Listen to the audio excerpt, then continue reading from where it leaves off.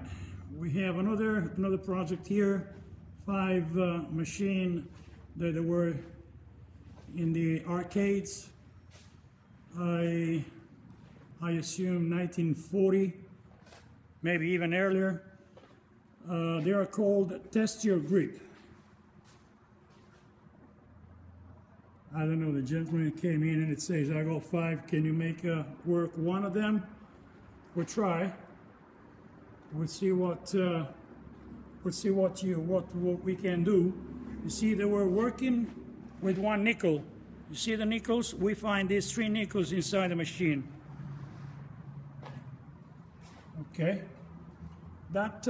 This rusty piece, this one here, it was one of the receiver of the money, one of the box where the coins were going in.